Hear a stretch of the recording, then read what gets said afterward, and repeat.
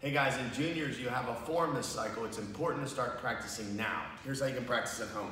Starting from attention, you'll step up. You'll make an X out in front of your face. You'll drop your hands down. You'll step out, knife, punch, cross up, knife, and then turn as you punch. So if you want to follow along with me, here's how it works. You're here.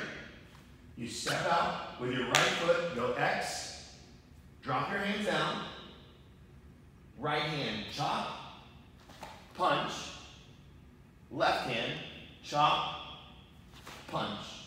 And you'll notice you're turning as you punch. Practice that this week, and you'll be ahead of the game for next week when we add more to it.